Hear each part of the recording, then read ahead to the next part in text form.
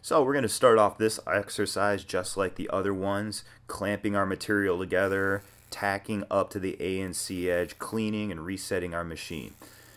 The half moon technique is relatively similar to the shark tooth, but this time what we want to do is we just want to travel a little bit longer, getting closer to the front toe edge, closer to the B line with a little bit more of an arcing motion as we travel through the weld, connecting the A and C edge. Right at the top of the A and C edge, you can just give it a slight pause before you go the opposite direction.